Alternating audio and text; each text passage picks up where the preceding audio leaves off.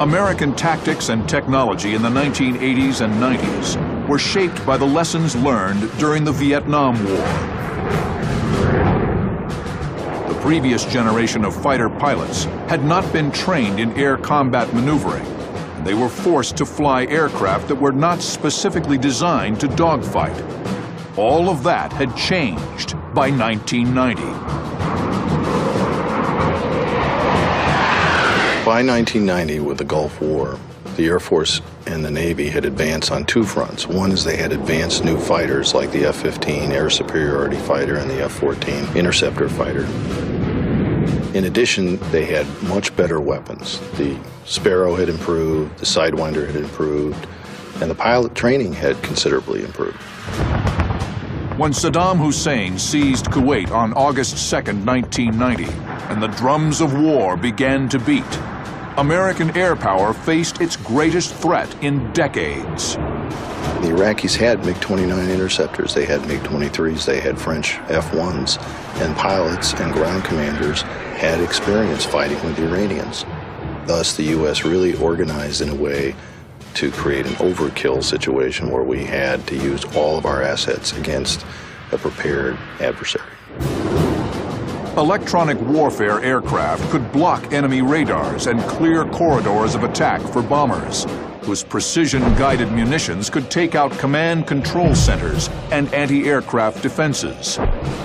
AWACS could monitor the situation, calling out any airborne enemy aircraft to American fighters who could take them on. Tankers could feed the beast, keeping the entire war machine flying for hours on end. Such combined force was championed by Air Force fighter pilot and strategist Colonel John Boyd, who created a concept explaining how Allied energy should be used to defeat the enemy and survive, collectively known as the OODA Loop. The OODA Loop stands for Observation, Orientation, Decision, and Action. What it really means is that you outthink and outact the adversary by knowing more, by destroying his capability to think at the same level that you are. What does this mean for warfare? What it means is if you can go out on the first night of the Gulf War and you can destroy by actively bombing or jamming the Iraqi radars, and then you can actually bomb and destroy their command and control centers, and you can scare the hell out of the commanders that do survive by blowing up his center and by disrupting it, that is what the OODA Loop means. You have scared the enemy, or you have destroyed his radars, and you've destroyed his capability to react. The extraordinary use of Allied air power on January 17th works exactly as planned.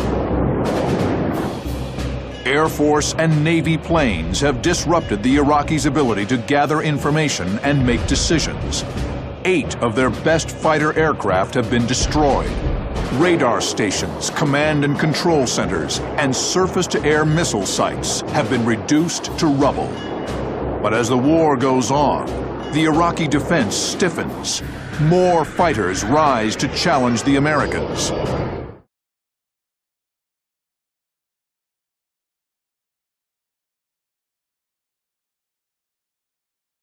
January 19th, 1991, 4 F-15C Eagles soar high above a cloud deck that obscures the desert sands of western Iraq. Captains Rick Tolini and Larry Pitts are number 1 and 2 in the 4-ship flight, providing escort to a massive coalition strike package. Well, as it turned out, just as we were finishing up our refueling, the AWACS called out, at that time, bogies approximately 60 to 80 miles north of us. The 4 Eagles break off to engage the threat. Within seconds, they have multiple radar contacts. I saw 2 groups of airplanes, one straight in front of us, which had been called out as MiG-25s at about 10,000 feet heading straight south, and another group about 30 degrees right of us at about 50 miles, which had been called out as MiG-29s, and they were also heading at us. So they were heading south-southwest. The MiG-29s are closer and present the greatest threat. Pitts targets the 29s until the bandits surprise him. they turned around and started heading back towards Baghdad. So they turned cold, which meant they were no longer a threat to us at that point. So my radar work went back to the group of MiG-25s who were right in front of us. The MiG-25 Foxbat is a very high-speed interceptor, capable of Mach 2.83. It was designed to catch up to even the fastest American aircraft and take them down with radar-guided or infrared missiles. The F-15C Eagle is the premier air superiority fighter in the U.S. Air Force arsenal, a mixture of unprecedented maneuverability and acceleration, range, weapons, and avionics. The MiG has the edge in raw speed, but the Eagle's weapons, radar, and agility far outclass the Foxbat. At 25 miles, the Americans use their radar to lock the MiG-25s up. But these Iraqi pilots are skilled and aggressive. The MiG-25s actually executed a Soviet-based anti-Eagle radar tactic. The MiG pilot spits out chaff to cloak his maneuvering as he dives low to blend in with ground reflections. They turned directly to the west and went down very low and actually broke our radar locks, and we lost them for a little while. But abruptly, one of the MiG-25s turns back into the Americans. The MiG-25 turns back in, which is the tactic, hoping he'll see us before we see him. And just then, the second MiG-25 gets Pitts' attention. Pitts is here on the far right side of the American flight. The MiG-25 is here, passing across his nose at supersonic speed along the desert floor. Pitts locks the bandit up and waits for the okay from flight lead Rick Tolini before he presses the attack. He could say press, cleared, or negative. What he said was press, which means now he's going to support me and I can consider myself the flight lead and not to worry about him. I roll inverted and do a split S maneuver from 10,000 feet. Pitts' maneuver will position him at the same level and behind his enemy, the perfect position for a missile shot. But it's a risky move. Pitts pulls an astonishing 12 Gs. The force takes man and machine to the absolute limits of survival. Well, obviously the integrity of the airplane is a big concern, but I'll tell you, the Eagle's very strong. And trust me, there was enough adrenaline flow in there that it didn't even faze me. For the first time, the American pilot spots his prey. As I pull down, that's when I get the tally-ho on the MiG-25. And there's still that low cloud deck down there, so I can see him on top of that cloud deck. If the MiG-25 pilot lights the afterburners and accelerates straight ahead, he could outrun Pitts. But the Iraqi decides to enter a turning fight with his much more agile opponent. He's a MiG-25 doing 700 knots. His turn radius is the size of Texas. I'm in an F-15 at fighting airspeed in the mid-400s. My turn radius is about 3,200 feet. So I'm very quickly inside of his turn. Before he completes the 180 degrees of turn, I'm in weapons parameters. The desperate Iraqi leans hard on the stick. He's turning very hard to try to defeat me, which means he's bleeding off quite a bit of airspeed. Pitts closes to within 9,000 feet, carefully selecting his weapon. Because of the big burner plume coming out of the airplane, I chose to select a heat-seeking missile, an AIM-9 Sidewinder.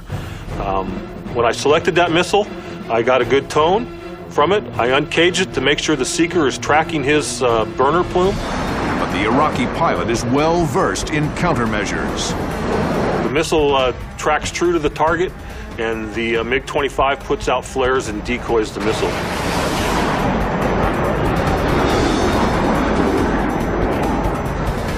I had a backup. I selected AIM-7 because it's radar guided. I see it in the heads-up display as a big circle. It's telling me to shoot, shoot, shoot, which means it's in weapons parameter. So I launched this missile. The Sparrow guides to the target, but fails to explode. So Pitts goes to a second heat seeker. The Iraqi decoys the missile with another batch of flares. Captain Pitts, may have met his match. This guy is fighting hard. And I'm thinking to myself, if the missiles aren't going to work, I'm going to have to go gun this guy, which is not an easy solution when he's at 300 feet doing 500 knots and not in a turn.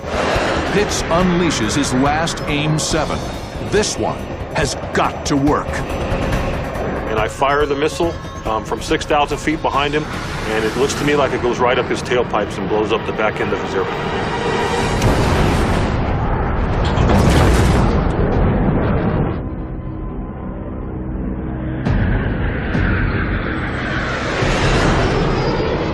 Dodging debris, Pitts catches sight of flight leader Rick Tolini high to his left.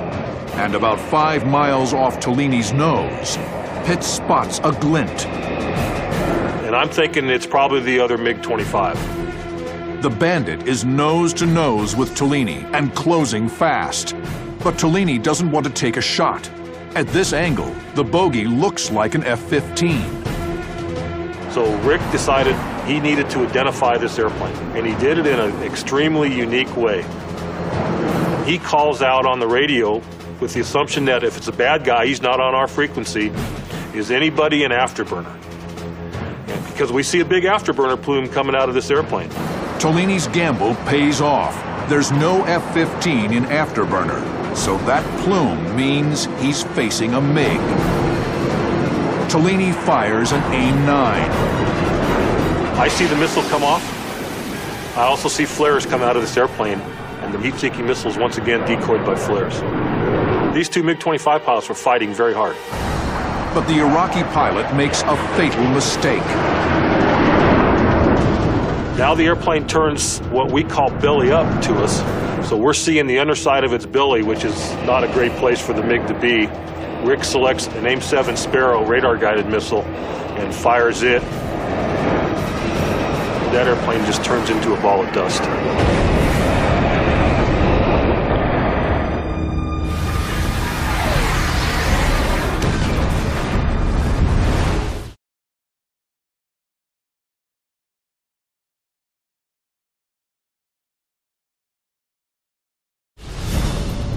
The Iraqis have lost 2 MiGs, but the coalition has stirred a hornet's nest.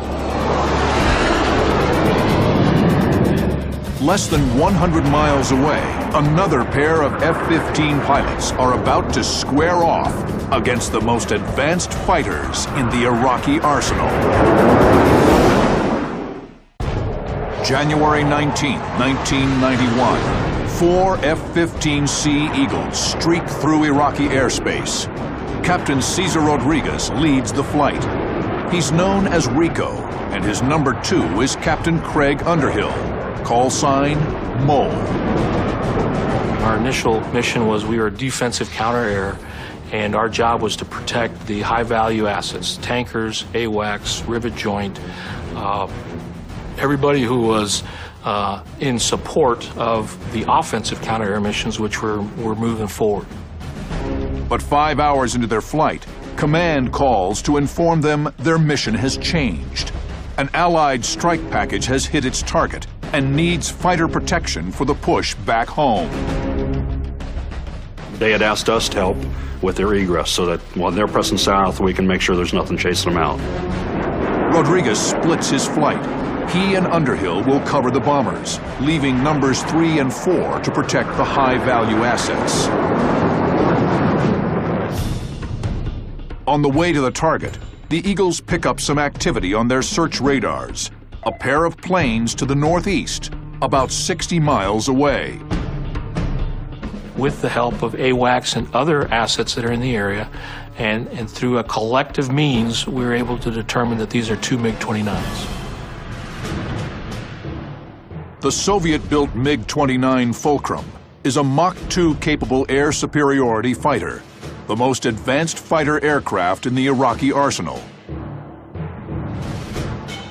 The Eagle has a better radar and weapons platform, giving it the edge in long-range detection and destruction of enemy targets. But the MiG's better thrust-to-weight ratio gives it the advantage in maneuverability and rate of climb. Eagle pilots were advised not to get into close quarters turning fights with fulcrums, if they could avoid it, especially since Iraqi MiG-29 drivers were known to be combat-hardened veterans. They took their best pilots out of their F-1s and stuck them in the MiG-29 when they got those from Russia. So we knew their pilots were combat qualified. We weren't, never been there, so that's an unknown for us. Rodriguez and Underhill lock the MiG-29s up at 40 miles. The Iraqis break off and head east, trying to lure the F-15s within range of SAM sites near Baghdad.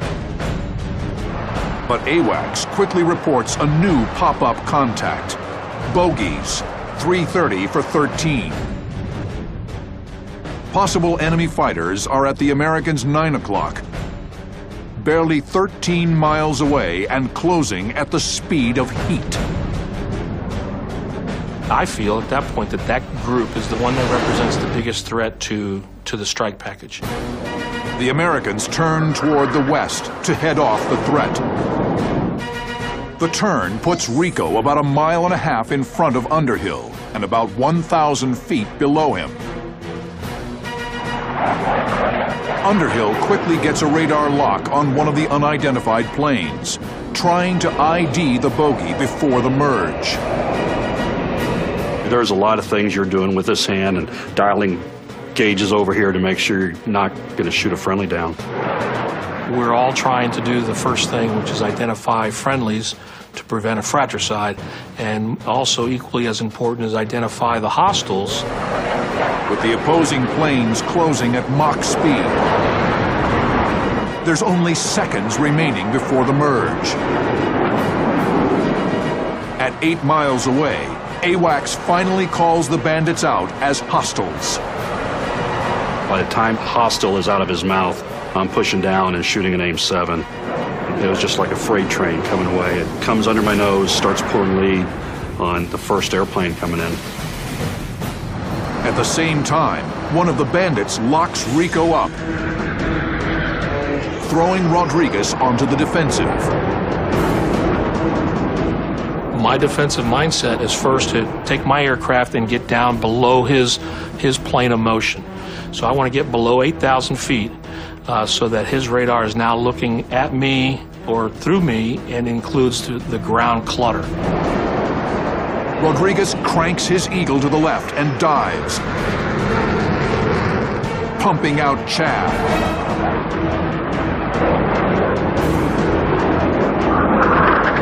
About the time he starts turning, I'm watching my missile go, and here's Rico turning in front of me, here comes missile, plus or minus 200-300 feet right over the top of Rico's jet. So that was eye-opening for me, as I imagine it was for him. And I hear him call Fox. I turn left in my cockpit, and I actually pick up the engine, the motor of his AIM-7. Rodriguez sees the smoke trail and follows it to the MiG-29, now 3.5 miles off his right wing. I'm really kind of right now at the mercy of what that missile's going to do. And sure enough, the minute I picked up the silhouette, it couldn't have been more than 2 or 3 seconds later, and kaboom.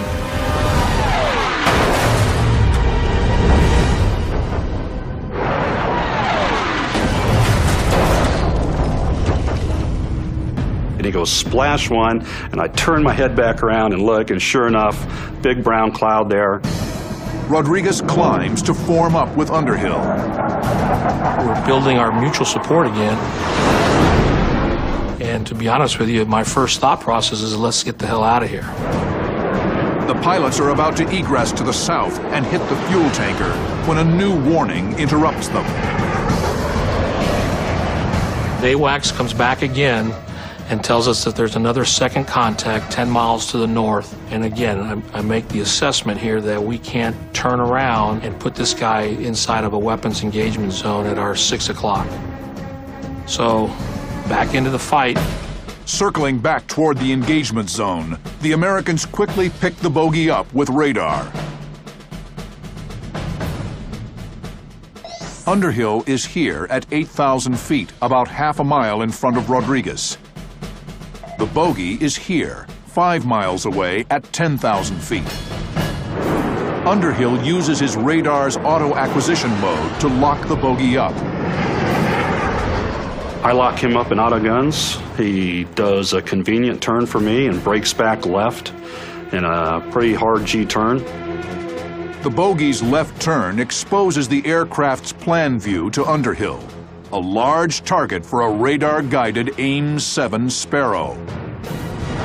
I lock him up, I turn, I put my nose on him, I go to shoot an AIM-7. Lights up as a diamond on my scope. It goes from a solid radar contact to a diamond, which tells me he's a friendly. Underhill's heart sinks. If this plane is a friendly, then his first kill may have been a squadron mate.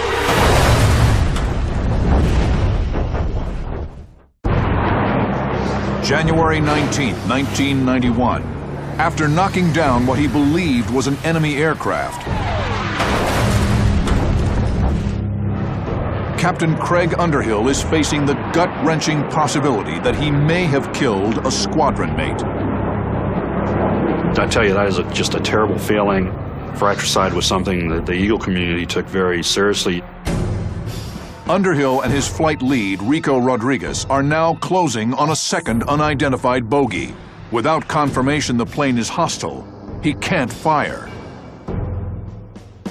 I go from AIM-7 to AIM-9, back to guns, and as I'm going through about 4,000 feet on this guy, he rolls and pulls. It does about a 135 slice back into me. The mystery plane breaks hard into Underhill. Despite the aggressive maneuver, Underhill checks his fire. He and Rico are being forced into a classic merge with the unidentified aircraft. Underhill climbs, positioning himself 9,000 feet above Rico. Rico works to gain visual identification. Underhill keeps the bogey locked up on radar, poised for a missile shot if Rico confirms the target is hostile. So I will put my target detection box that's generated by the radar on the threat and see if I can VID this guy from, beyond visual range. If I can get a VID before we hit the merge, that gives Mole an opportunity to take a shot and then get this over with. Underhill's F-15 is still IDing the bogey as a friendly. 9,000 feet below him, Rico closes head-on with the mystery plane, eyes outside the cockpit. I was committed to the merge and to get as close as possible so as to establish the ID.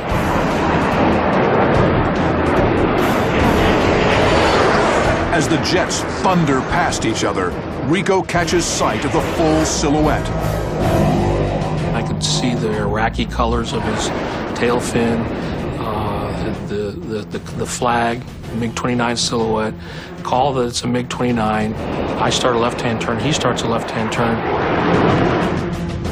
As each pilot struggles to turn inside his opponent, the fight descends. The MiG-29 pilot is at a slight advantage in this kind of fight, but with the ground rushing up at him, he may not be able to turn long enough to exploit his one strength. So Rico and him are now off to the races going downhill. As Rico slides in, the guy rolls and pulls again, and now they're probably heading northwestish in a 135 slice as Rico's trying to get in position for fire on this guy. It's a classic dogfight. Not what the F-15 was designed to do, but well within its capability. From 8,000 feet, the fight spirals towards the deck. As the fight migrates from the 8,000, 7,000, 6,000, below 5,000 and continues to drop down lower, the desert floor starts to become a definite factor. Too close to use an AIM-7, Rodriguez fights to position himself for a heat-seeking sidewinder shot. The ground rushes toward the Iraqi pilot. He knows he must brake in some direction. Abruptly, he rolls over and dives into a split S, daring the American to give chase. Rico doesn't bite. He skillfully coordinates the stick and rudder, pitching the F-15 vertical into a perch position to pounce on the Iraqi when he pulls out. And before he actually hits perpendicular, he hit the desert floor, causing a fireball that just tumbles and tumbles and tumbles for what seems like an eternity to me.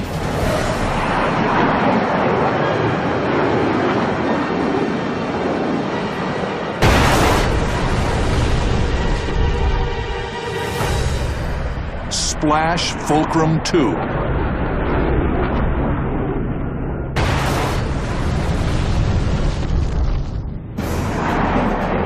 We found ourselves in two what I would call less than traditional scenarios for what the F-15 was built to do in the sense of long range, beyond visual range shooting.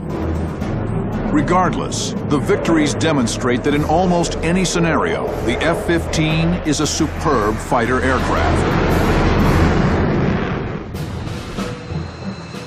As the air war marched on, F-15 Eagle crews continued their dominance in the skies of Iraq. With their protection, strike aircraft continued pounding command and control bunkers, radar installations, and anti-aircraft gun and missile sites.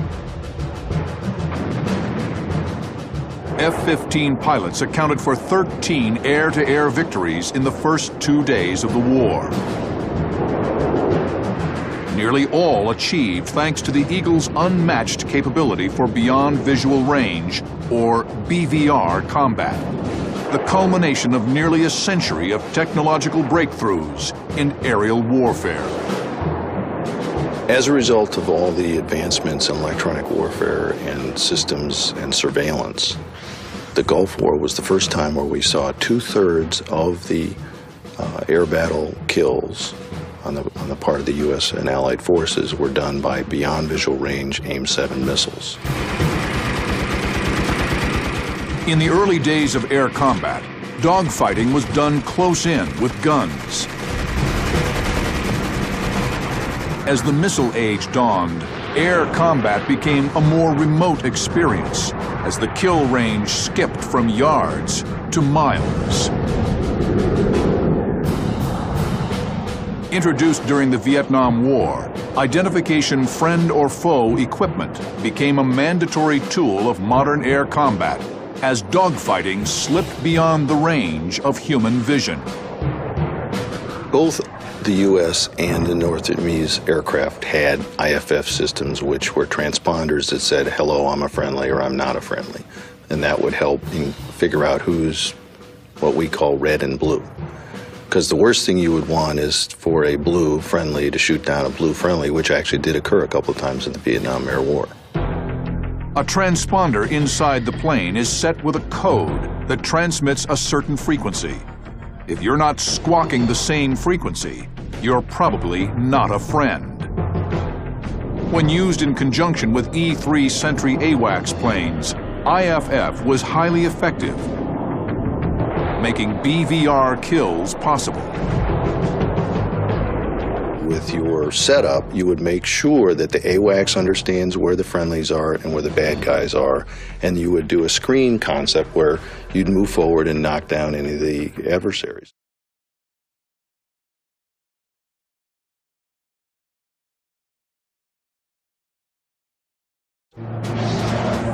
January 26, 1991. 4 F-15C Eagles soar over western Iraq. The flight lead is Captain Rory Drager, with his wingman, Captain Tony Schiavi. Element lead is Captain Cesar Rodriguez, with his wingman, Captain Bruce Till.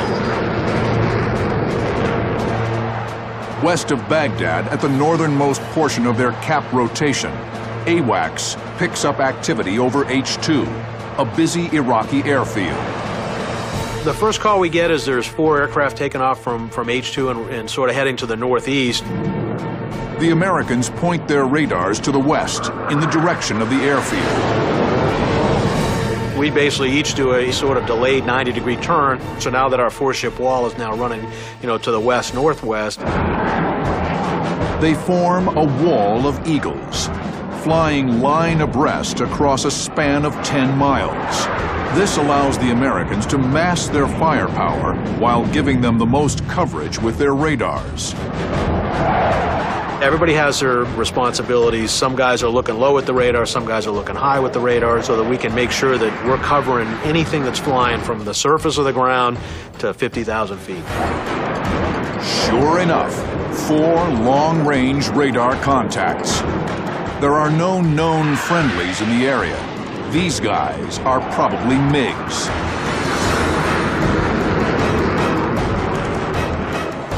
The Americans throttle up full military power. The deafening roar of 8 Pratt & Whitney turbofan engines echoes above the clouds. Though the enemy is far beyond visual range, the Eagles have spotted their prey. Draeger wants to maintain the element of surprise. He issues a key order to his flight. Let's keep our radars in sweep. Let's make sure we have everything sort of figured out and know how many of them there are and what we need to do from a targeting perspective. A premature radar lock is a surefire way to scare off the enemy before they're within missile range. Just like we have a radar warning receiver like a fuzzbuster in a car, they have the same thing. And so if you lock on to a target, that system is activated. One of the Iraqi jets bugs out with mechanical difficulties. The remaining 3-ship flight stays low, less than 1,000 feet above the deck in a V formation. Combined force intel lets the Americans know what they're dealing with. By this time, we have multiple IDs from the variety of different sources that are involved, and all of them confirm MiG-23. The MiG-23 Flogger is a twin-engine fighter-bomber. Envisioned as an all-weather interceptor, its sturdy design made it stable at extremely high speeds, especially at low altitude.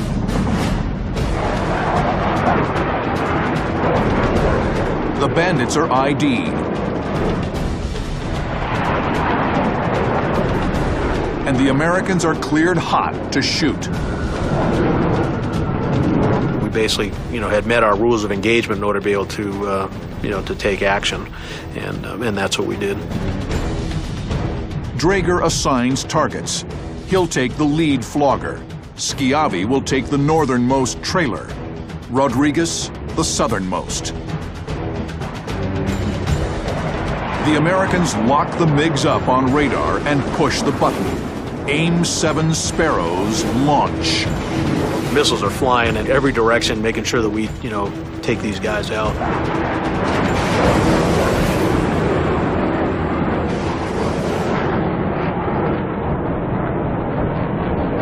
Three huge explosions light up the sky.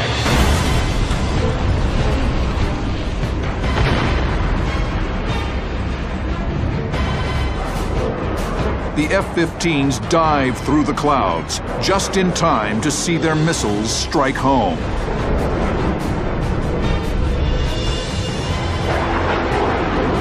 It's a textbook BVR mission. 3 bandits shot down from beyond visual range.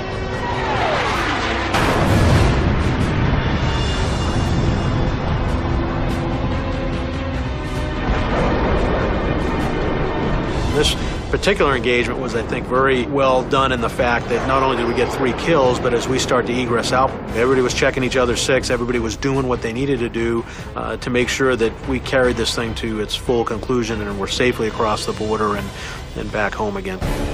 In just over a month, Allied air power broke the back of the 5th largest air force in the world. In late February 1991, the air war is effectively over, having cleared the way for ground forces to retake Kuwait and chase Saddam Hussein's remaining forces back within their borders. Victory is declared in only 3 days. The coalition's triumph was an emphatic boost for current air war strategy. Multiple aircraft with specific roles working in concert to achieve victory. Air warfare in 1990, as it is today, really is a team sport. Multiple weapons disrupted the Iraqi capability to deal with it. It was like an information overload. They just couldn't deal with the simultaneous strikes and the fact that their radars went offline, their command and control was shut down, jamming, deception. It was like having essentially a war nervous breakdown.